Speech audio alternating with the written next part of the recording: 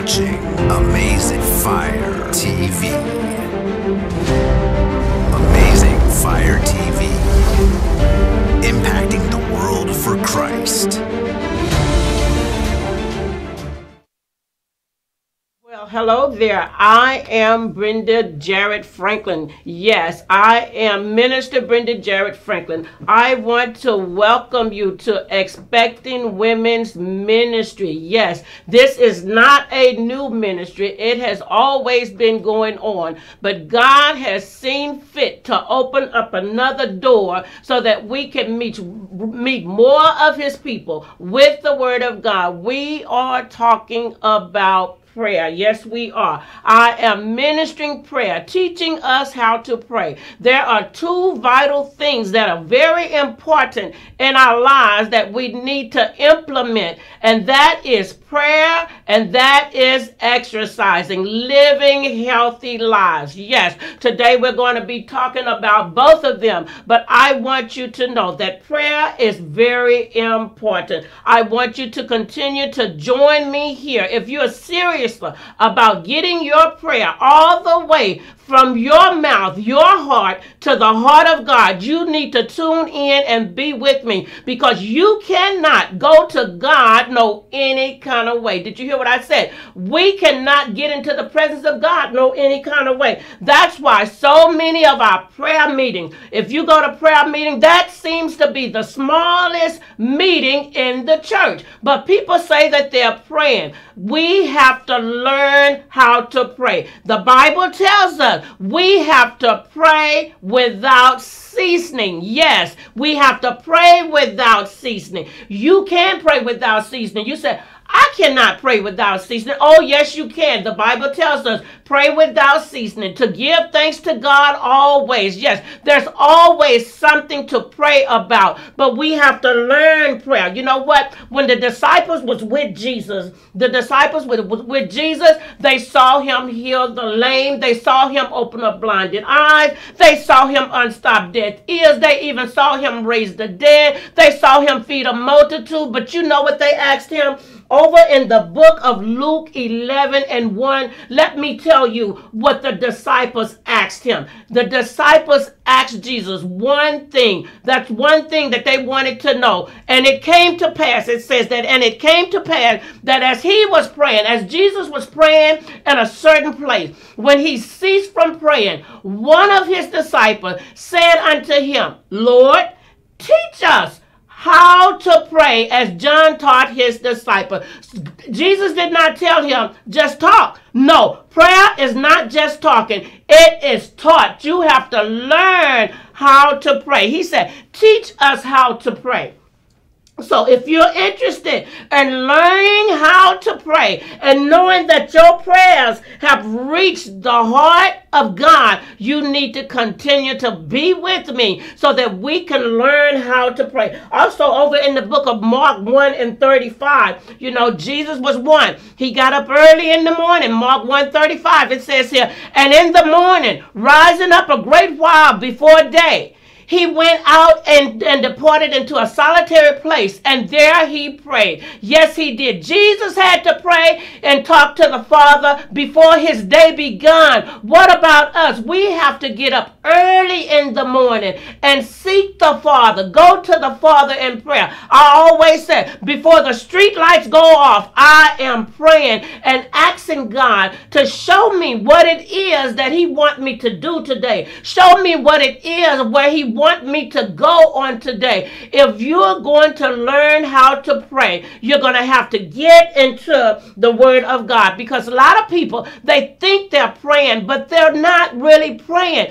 God will not hear our prayers if we live a raggedy life. Your life have to be clean. Who can stand in his holy place except for those who have clean hands and a pure heart, has not lifted up his soul to vanity, nor sworn deceitfulness? humbleness. We as people of God, we can change things. You know why I know we can change things? Because Second Chronicles tells us that we can change things. That's right. Second Chronicles 7:14 says to us, if my people, which are called by my name, are you called by his name? He said, shall humble themselves. We have to be humble. We have to live a humble life. Quit being so bigoted just because you got the car, just because you got the nice home, just because you got the cottage, just because you got the education, just because you got the money. You have to be humble. The Bible says humble is the way. So he said we have to humble ourselves. I'd rather humble myself than let God humble me. Did you hear what I said? I'd rather humble myself than let God humble me. He said, humble yourself. And then he said, pray. That's when he's going to hear. He said, and pray, and pray. We have to pray. And then seek his face. Look, we have to seek the face of God, not the hand of God, the face of God. And how are we going to do that? Through the word of God. We have to seek his face. The Bible tells us, seek his face. That's what he wants us to do. And then listen what else it says here in the Second Chronicles 7:14. It says, and turn from our wicked ways. He talking about his people which are called by his name. Evidently, we have some wicked ways, or he wouldn't have said that. It's so many people in the church. We call ourselves Christians, but we have some wicked ways. We have nasty attitudes, don't want to talk to certain people because they don't look like us, because they don't dress like us. You see what I'm saying? Turn from our wicked ways. What's going on in your mind? What kind of wickedness is in your mind? What kind of wickedness is in your heart? He wants us to turn from our wicked ways. We as Christian people, some of us have the most nastiest attitude, but yet I'm a child of God. I'm a Christian. That's why the prayers are not being answered. We're not humble. We're not seeking him when we have wicked ways. But if we turn from our wicked ways, he said, then will I hear from heaven. Then, he said, then there's something we must do before God will hear us. Then he said, I will hear from heaven. I will forgive their sin. God is a forgiving God. He said, I will forgive their sins. Yes, he will. And you know what? I'm grateful to God that he will forgive our sins, because he told us over in the book of John, he said, confess your sins. In other words, you said, if you lied, you lied. You tell him you lied. He heard it. If you slept with somebody else's husband, you say it. If you slept with somebody else's wife, you have to say it. Whatever it is that you're doing that is sinful, God will not hear your prayer. Yes, no, he will not hear your prayer. He said he will forgive you. Confess your sins. That's what he said. Confess your sins. In other words, I have to say it. He said, I will be faithful. I will be just. And I will clean you from all unrighteousness. But we have to say it. And we're not saying it because he don't know it. We're saying it for ourselves. I remember the time when I had to keep on confessing the same thing, asking the Lord to help me with the same thing. I got shamed. I got embarrassed. I was shamed. And see, that's what the enemy wants us to do, not say it and make us think we're all right. God will clean you from all unrighteousness. And then look what he said. He said, and will heal their land. God will heal our land.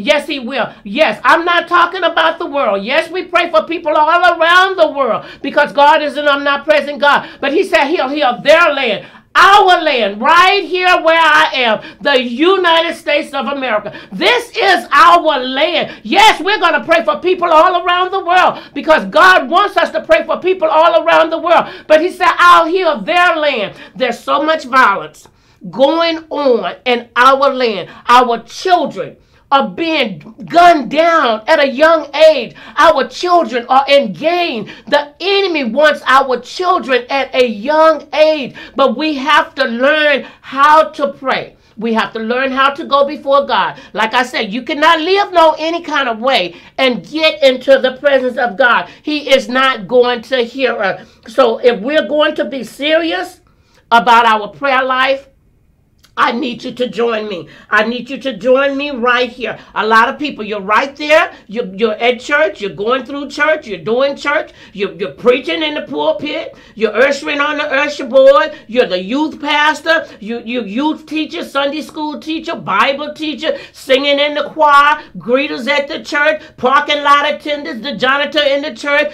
But you don't have a prayer life. Did you hear what I said? I did not say pray. I said a prayer life, a life of prayer where you have a connection with God. When you leave out your prayer room, you'll know that God heard you and that God is going to answer you. But you have to have a prayer life. We can't just go to God when we want something.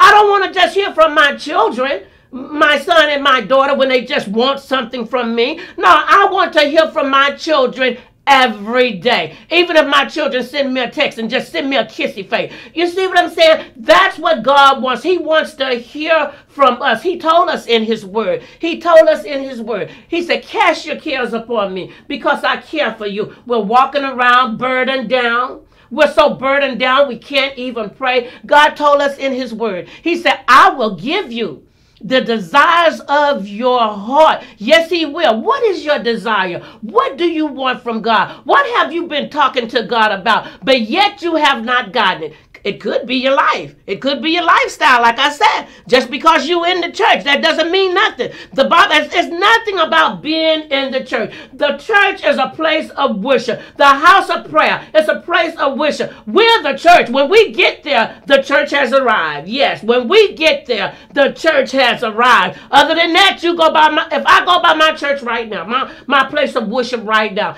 is just a house of worship. It's probably not a car on the parking lot. But when we gather together there this evening, because we are going to be there this evening. Yes, we are at 111 West Little York Road. We're going to be there praying. That's right, at 6 o'clock. Then the church has come in. The church has come together to pray. The church has come together to do Bible study. We have to learn how to pray. And in order for us to learn how to pray, we have to know the Word of God.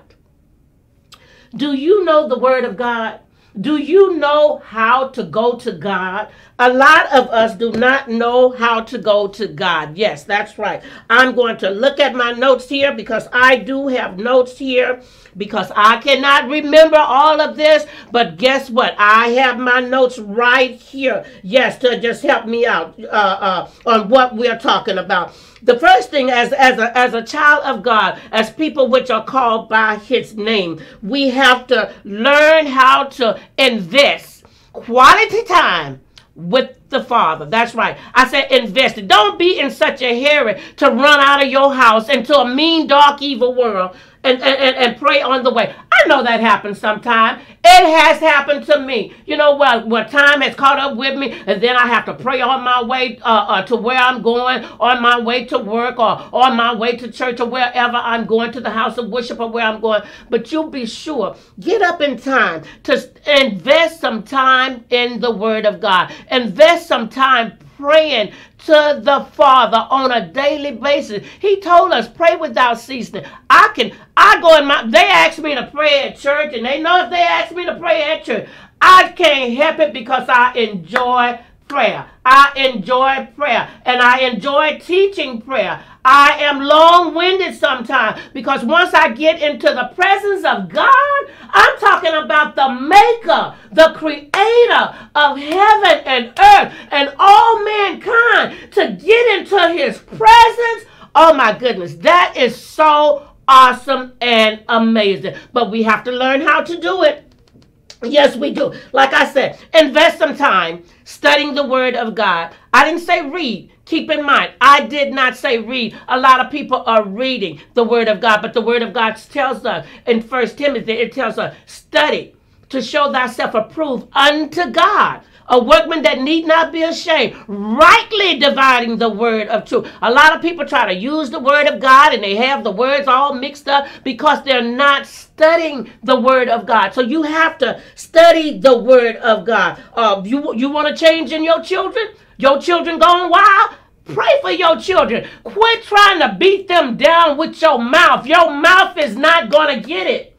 you're going to have to go to God in prayer, especially if they're grown children. My children are grown children. They are very grown children. They are on their own. But you know what? When they were infants, and I brought them home, I gave them to the Lord. And I have not tried to take them back ever since. The Bible says, train up a child in the way that they should go. And when they're old, they will not depart from it. They might get off a track, but I know that my children are coming back. I know what I instilled it in my children. If you have lived a life before your children, if you have taught your children the word of God, then don't you worry about that. Quit trying to tell them what to do. Be a living example to them. That's what people want to see. They want to see you live the word. That's what they're looking at. And another thing, if you're having problems in your marriage with that spouse, I'm a living witness. All you got to do is pray. I tried to change my husband with my mouth. I found out that I couldn't do it, because one thing I had to find out, one thing I had to find out is that we wrestle not against flesh and blood. No, I was not fighting with him. It was the enemy himself. It was the devil himself. We're looking for the devil to come with a red suit on and pointed ears and a long tail. No, the devil is looking for a body. That's what he sought when he first got here over in Genesis. All he needed was a body. So he used the body of a snake to get into Eve's head. Yes, he did. And so now he's using a body. You gonna let him use your body? You gonna let him use your mouth? You gonna let him use your mind? No, I will not. Once I found out that's what it was, that's who I was talking to, I began to talk to the devil, and I put the devil on the run. But how can I put him on the run if I don't know the word of God?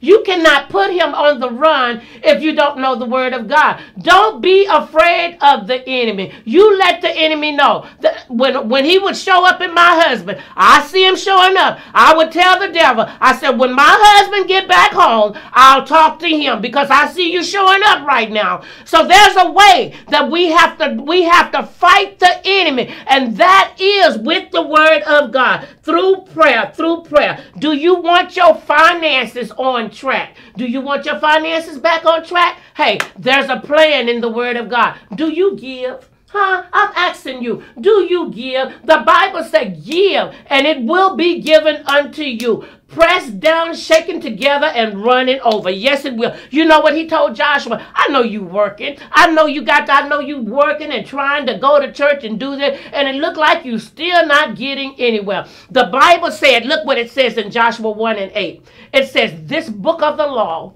shall not depart out of thy mouth, but thou shalt meditate therein day and night, that thou may observe to do according to all that is written therein. The Bible says all that is written therein. For then, once you do that, he said, for then thou shalt make thy way prosperous, and then thou shalt have good success. You want a prosperous life? You want to be successful in life? You need to get the word of God into your life. You need to have a prayer life. Not just pray, a prayer life. When you get ready to go on that job and you want to be a light to them, you have to pray about that. The Bible tells us, because sometimes we like lizards, we like chameleons. Whatever we're around, that's the color we change.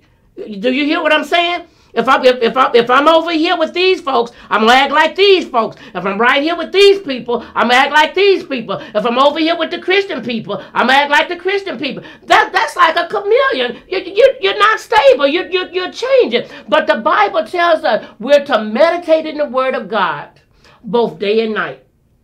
Day and night. When you lay down, you're thinking about God. When you get up, you're thinking about God. But you know what? You're not able to do that if you don't know the word of God. Yes, you have to know the word of God. The word of God. The Bible tells us, thy word, hide it in your heart. Why? That I might not sin against God. The word of God tells us your word is It's a lamp unto my feet. It'll show you where to go. It's a light unto my path. Yes, it will. You can use the word of God because the Bible says the word of God, it is sharper than a two-edged sword. Yes, it will. That's why I said if you want to cut them, you cut them with the word of God. Yes, the word of God is going to do just what it says it's going to do. You know what? I am really enjoying this on this afternoon. But look, what I want to also let you know what we're going to be doing. We're not only going to be talking about prayer. Like I said, it's two vital things that we are going to be talking about. The other thing that we're going to be talking about is exercise. Yes.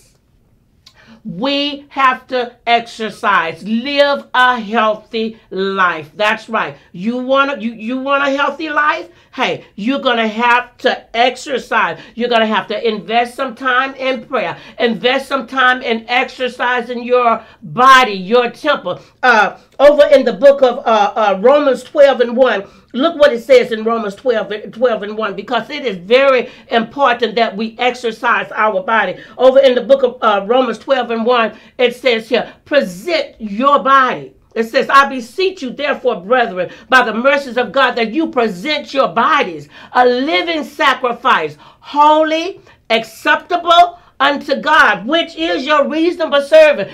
It's not acceptable for us to be in a lot of pain, for us to be sick, for us to be slumped over, for us to be walking on canes and walkers and things. God is a healer, but you won't know that unless you know his word. You have to be obedient to the word of God. There's things that we have to do. We're praying and asking God, Lord, heal my body, heal my knee, heal my neck, heal my back. We're asking God to do it, but what are you doing? And you won't even get up and go for a walk. But we want God to do everything. Join me, exercising, sitting and be fit. You don't even have to stand, because I know some of us have challenges in life and we cannot stand. But you can still exercise. That will be acceptable unto God. Your body as a living sacrifice. Holy. We're going to live holy lives. We're going to live clean lives. We want to be acceptable unto God in the way that we live our bodies and in the thing and what we put in our bodies and how we live. You cannot eat and drink any and everything. No, you cannot. Don't you know that God lives on the inside of us? His spirit is on the inside of us. So when you join me for exercise, I want you to be sure and have you a bottle of water. It is very important that we replenish the body with water. Yes, you have to drink the water. You're wondering why you have so many problems with your liver, have so many problems with UTIs. We have to drink the water. And I must say, I'm not one that's happy about drinking water, but you know what? I know that it is necessary. So I have to do those things that are necessary. Also, when you come on and join me, get you some weights. Look, my weights are old. They're very old. I've had these two-pound weights for many years. I work out with 2-pound weights. You can work out with a 2-pound weight, 1-pound weight, 1, 2, 3, 4, but I would not go over a 5-pound weight. Yes, have you 5-pound weight so that you can use your weight while we're sitting and exercising the body, the temple of God. And also, you be sure and have you something to wipe that sweat. Girl, yes, you're going to have to wipe that sweat, because I'm going to have a sweating. That's right. Working out, having a good time. Yes, we are. We're going to have a good time talking about prayer. We're going to have a good time exercising our bodies. You know, like I said, we cannot just eat any and everything. You don't have to go on a diet. Did you hear what I said? You don't have to diet. No, you do not. You don't have to diet. You are welcome to eat healthy. Yes, like he said, your body is a living sacrifice. It has to be holy, acceptable unto God, which is just our reasonable service. In other words, you still ain't doing nothing. You know what I'm saying? Because the Bible tells us also, even at our very best, We're just a filthy rag in his eyesight. But you know what? God wants us to be healthy. That's why he is a healer. You have to know that he's a healer. So, like I said, cut out all that junk food. We don't have to have... I don't have to eat the whole pack of cookies. I can eat cookies one day a week. You see what I'm saying? And it doesn't have to be the whole pack. We can cut back on things. We're not going to diet because I tell you this. I've tried all the diets. They work for a little while. But what I found out is what worked is what you cut back on. You hear what I'm saying? You have to cut back on it. You know what you eat too much of. Is it the chips? Is it the cookies? Is it the Cokes? Is it the sodas? Is it the tea? What is it? All you have to do is cut that back. And another thing that we're going to be talking about is fasting, because that goes along with prayer. Now, when you begin to fast and pray, man, I tell you, you put the devil on the run. He's like, wow, she's fasting now. You can give up those chips. Lord, I love you more than I love a bag of chips. I'm going to give these chips up for 40 days. Did you hear what I said? You can fast those chips for 40 days. I've done it. That's right. Yes, I've done it. You can fast that candy for 21 days. I've done it. Yes, you can. You can do that. Give it up. And when we're fasting, along with our exercise, if you desire to fast, which I hope you do, you're putting the devil on the run. Yes, what you're saying to God is, Lord, I love you. I love you more than I love food. I love you more than TV. I love you more than social media. I put my social media aside. 21 days. Yes, I do. 21 days. That's right, because I love God more than that. Yes, I do. TV, no TV. And while I'm away from that, then I'm investing more time with God. I can hear from God what God wants us to do. 1 Thessalonians 5:17, it's up there. Pray without ceasing. And you can do that too, because I'm sure it's enough going on in your life that you can be praying about. And just looking at the news itself, and it also says, in everything you give thanks, for this is the will of God in Christ Jesus concerning you. Always give God thanks. Give him thanks always, because you know what? He is a good God. He deserves to be praised. Amen. Amen, amen, amen. I'm so glad again that you have took time out to join us. I'm looking forward to us being together as we exercise. Be sure and tell your family and friends about this station, Amazing Fire TV. Yes, we are on fire for God, reaching the world. People needs to be saved. Amen. And Father God, we come to you right now in the name of Jesus. First of all, Lord God, we come realizing that thou art God, and beside these there's no other. Father God, we understand that you are sovereign God, Master. Father God, we realize, Lord God, that you are omnipresent God, Master, that there's nowhere in this universe that we can go without you seeing us, Lord God. Father God, you say, I know your mind. You say, I know every word in your tongue before you ever even speak it. Lord God, we pray, Lord God, that you would just continue, Lord God, to teach us your word, Lord God. Teach us your way, Lord God. Teach us your will, Lord God. Father God, for we don't want to be conformed to this world, Master, but help us to be ye transformed by the renewing of our minds, Master. Help us to realize, Lord God, Father God, that we are the light of the world, Master, a city that sits on a hill that cannot be hid, Master. And then, Lord God, we come praying and asking you, Father, let us which wear your name, Lord God, your people which are called by your name, go out and tell a dying world that thou art the Christ, the Son of the living God. And we pray and we ask him all these things in the mighty name of Jesus, to whom be the glory forever and ever. God bless you. Thank you. You are now watching Amazing Fire TV. Amazing Fire TV. Impacting the world for Christ.